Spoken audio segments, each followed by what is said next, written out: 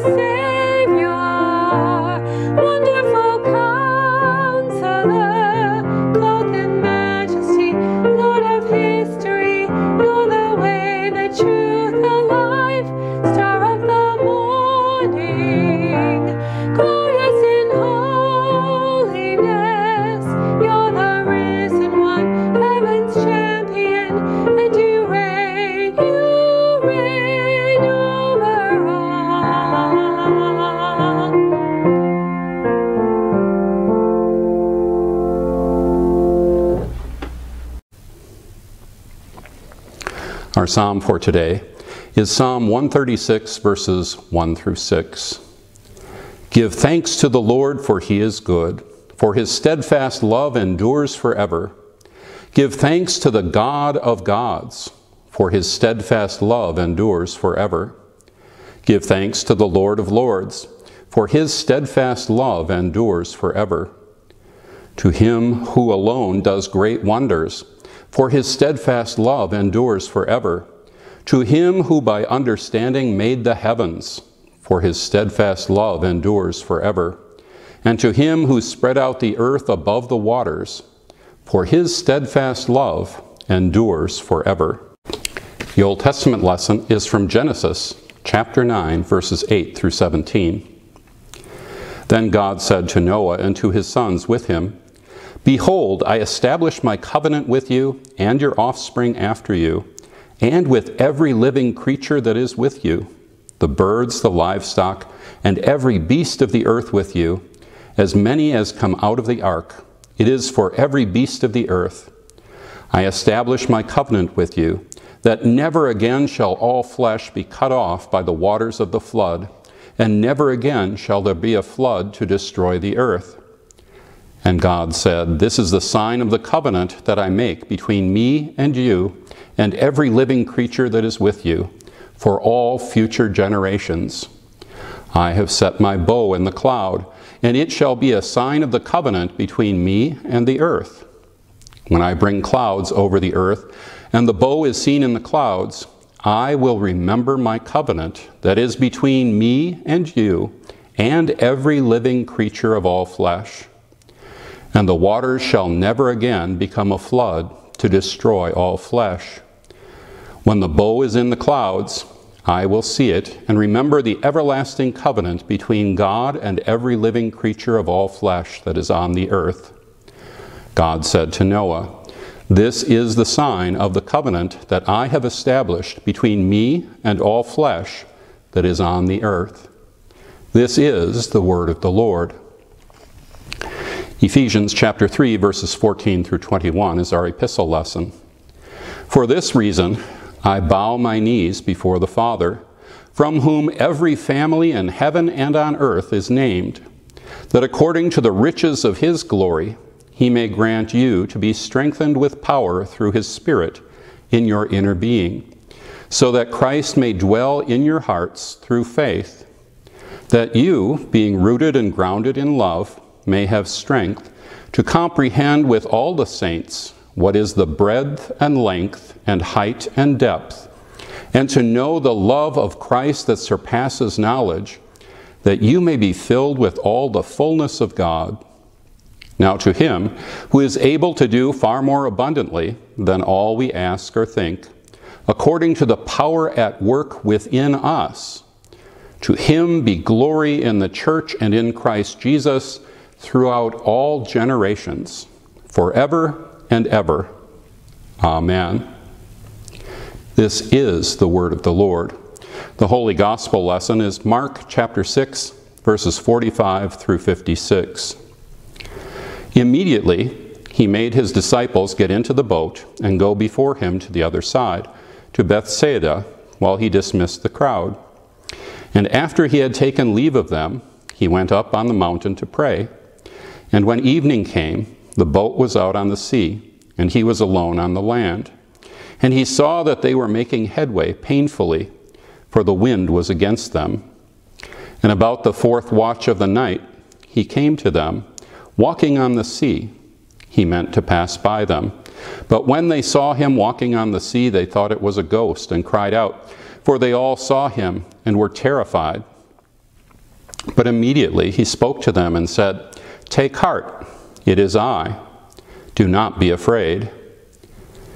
And he got into the boat with them, and the wind ceased, and they were utterly amazed. For they did not understand about the loaves, but their hearts were hardened. When they had crossed over, they came to land at Gennesaret and moored to the shore. And when they got out of the boat, the people immediately recognized him and ran about the whole region and began to bring the sick people and their beds to wherever they heard he was. And wherever he came, in villages, cities, or countryside, they laid the sick in the marketplaces and implored him that they might touch even the fringe of his garment. And as many as touched it were made well. This is the gospel of the Lord. Our sermon hymn this morning is God Moves in a Mysterious Way.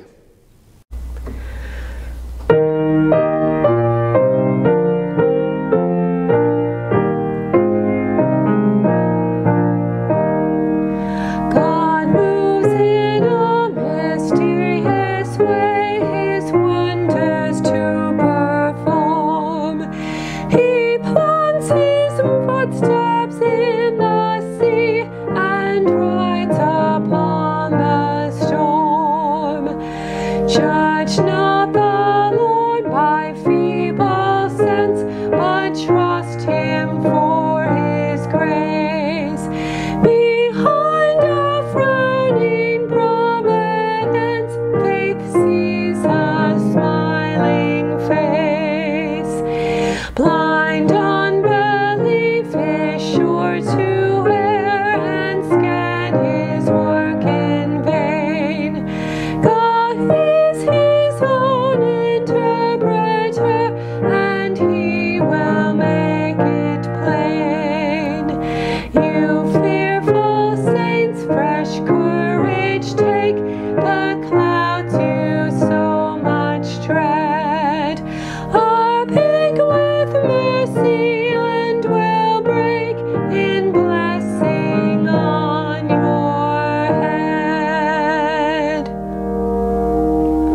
Dear brothers and sisters in Christ, the theme for our sermon this morning is Just Walk On By, Not Jesus. The well-known gospel story of Jesus walking on the water is recorded by St. Mark in our text for today, and there's also a parallel passage of the same event in the Gospel according to St. Matthew. And St. Matthew includes the better-known episode of Jesus inviting St. Peter, who somewhat challenges Jesus and says, if that's really you, call me to come out and walk on the water and I'll do it. But St. Mark, with his emphasis on dynamism and action and Jesus immediately moving from one event to the next, omits the invitation of Peter, and that's somewhat unusual considering most people think that Mark was a bit of a disciple or an aide to St. Peter. Perhaps Peter had some influence and through modesty chose him to omit that section. But what is included is very helpful for you and for me as we go through the storms and vicissitudes of life. That's a phrase and an image that's used so often that it almost gets worn out. But the fact that Jesus performed a whiz-bang, super-whopping miracle of feeding 5,000 men, and probably there were women and children along as well, with just a few loaves and fishes.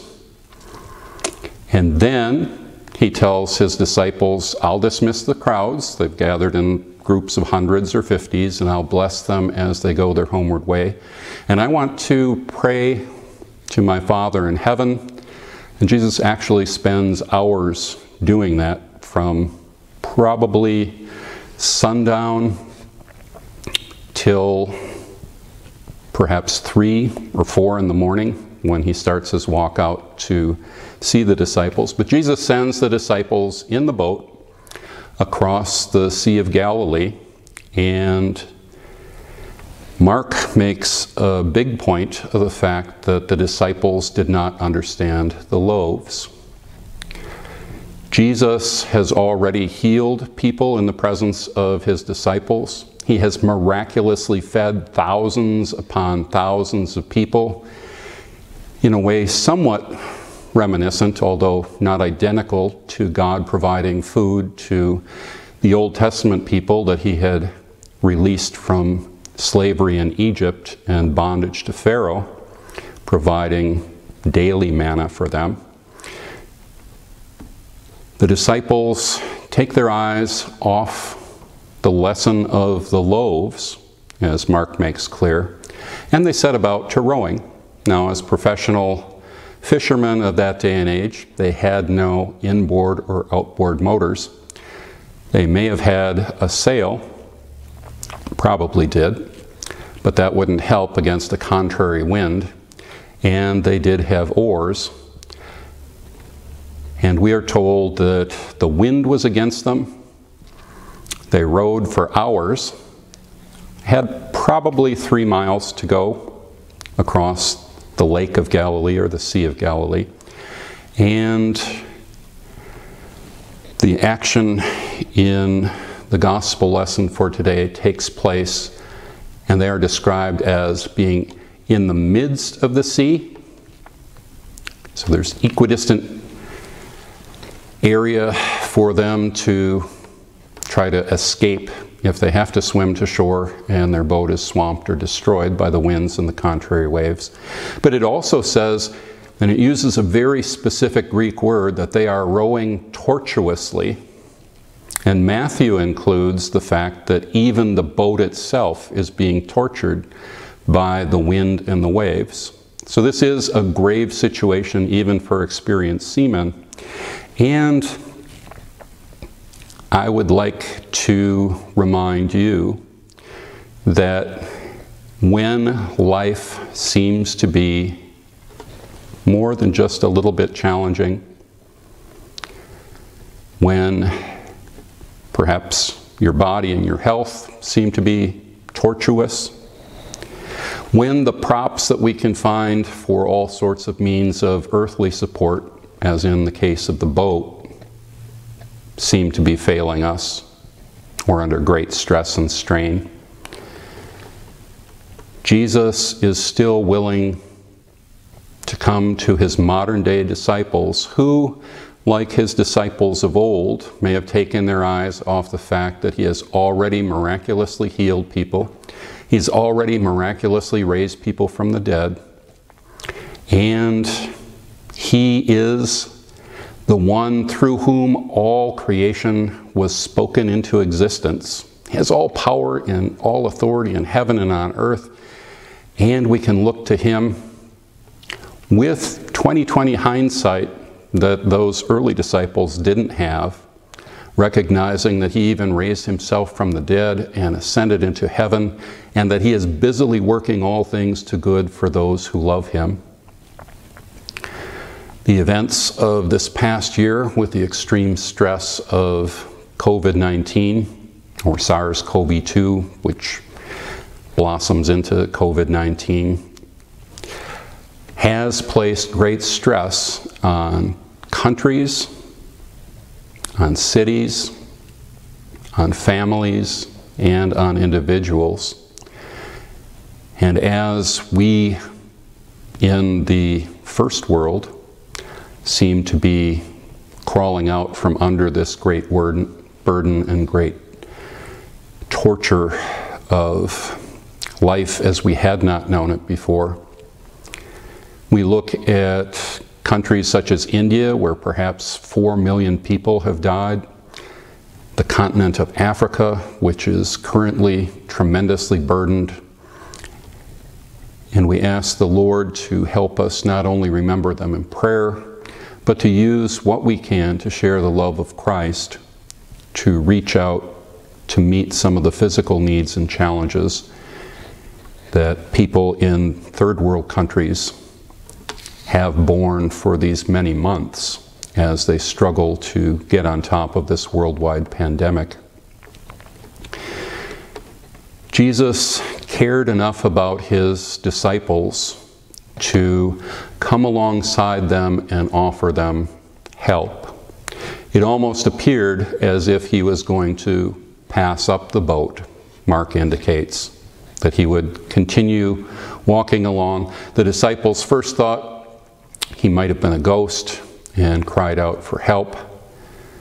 He reassured them that he was not a ghost, and he says in the Greek, ego eimi, I am, which is the personal name of God revealed first to Moses in the whiz-bang miracle of the burning bush, to show that God is the creator, and he can break into the lives of his creation whenever he wants, and he can defy the laws of physics whenever it suits him.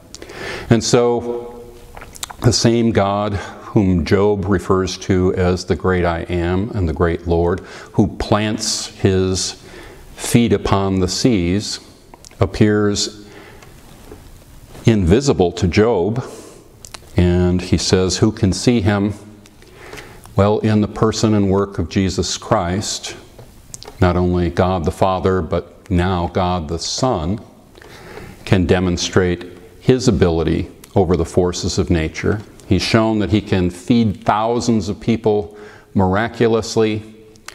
He's showing his disciples that he can walk on water, and perhaps if he was doing more or intending to do more than just come alongside them to help, but walk ahead of them to lead them, showing that the God who controlled the flood and saved Noah and his family through water is with them in a very personal way and wants to lead and guide if they will follow.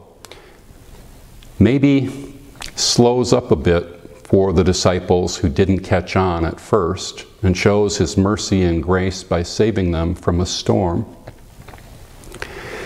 When you and I are nearing the edge of our wits, when we feel actually tortured by the challenges that life is throwing to us, we remember this almighty Son of God who took on flesh so that he could be tortured in a way that God the Father, who is Spirit, and God the Holy Spirit could not be, so that Jesus could take the torture and the weight and the burden that our sins have earned for us and for all sinners for all time in his body on the cross, so that he could be nailed not to a mast on a ship, but to that horrible wooden cross where he would bear the weight and the burden and the torture that would reconcile fallen mankind to a just and righteous and holy God. Jesus cared enough about those disciples to seek them out as the Word of God who became flesh and dwelt among them and demonstrated God's love and God's kindness. And he even reran a bunch of miracles so that the disciples would have the opportunity to get the lesson again and again. He has done the feeding of the 5,000. Very shortly after they land, he's going to be doing the feeding of the 4,000. And he is going to be healing people from town to town and city to city, even those who just reach out and touch the tassel of his garment will be healed, showing that he is, yes, a prophet, but as the incarnate Son of God, much more than a prophet. And this Lord and Savior has promised to us, as we get in the Gospel of John chapter 15, that he would send us the Paraclete, the one who comes alongside us to help. And the Holy Spirit doesn't do this just through pollen or the wind or the breeze. He works specifically through Word and Sacraments. And we praise God that in the waters of baptism, God saved us.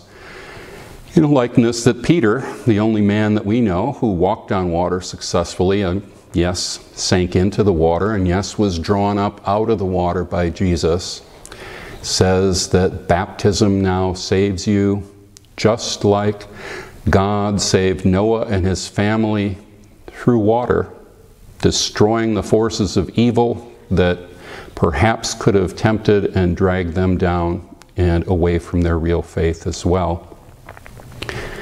God's Holy Spirit comes alongside us to help in the power of the gospel, reminding us that God has the power to save us.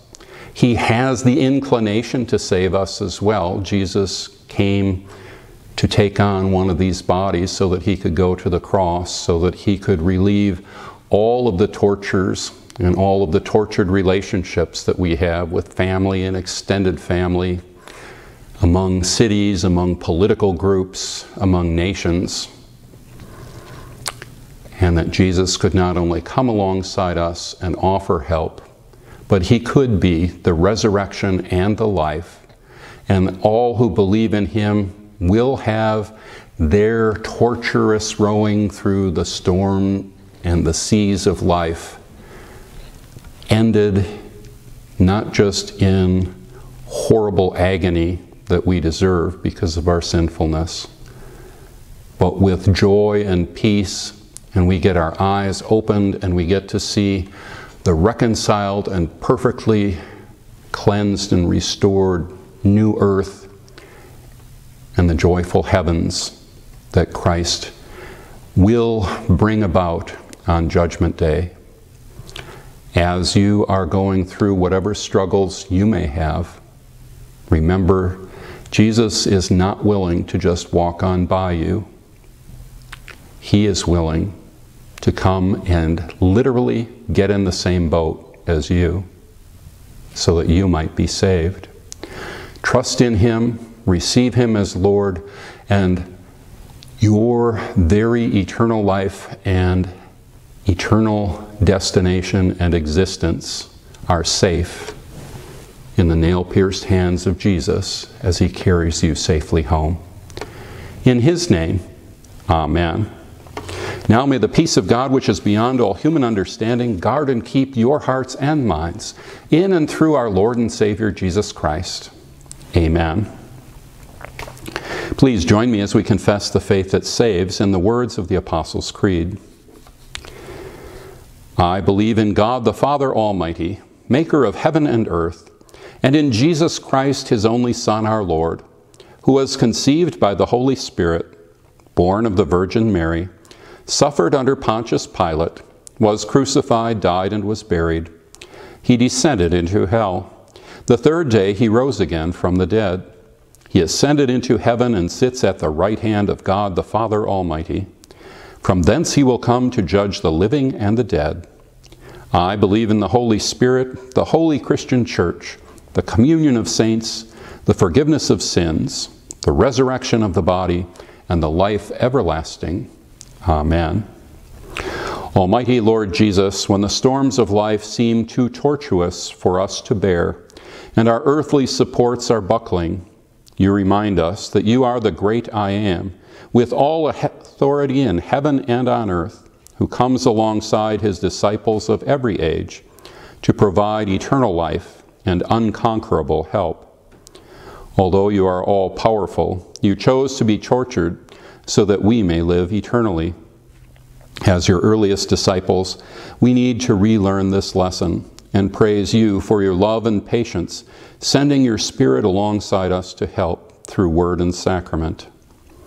Many people, nations, families, and relationships have been stressed, even tortured through our pandemic times. Remind us of your love, mercy, and support, and help us point others to you. Provide relief from COVID-19 for our world, especially in India and Africa. Be with Christians around the world who are persecuted for their faith, and come alongside them through your Holy Spirit at work in word and sacraments. Amen. Our Father, who art in heaven, hallowed be thy name. Thy kingdom come, thy will be done on earth as it is in heaven. Give us this day our daily bread, and forgive us our trespasses, as we forgive those who trespass against us. And lead us not into temptation, but deliver us from evil. For thine is the kingdom, and the power, and the glory, forever and ever. Amen. Now may the grace of our Lord Jesus Christ, the love of God the Father, and the communion of the Holy Spirit be and abide with you all. Amen. Our closing song today is Behold Our God.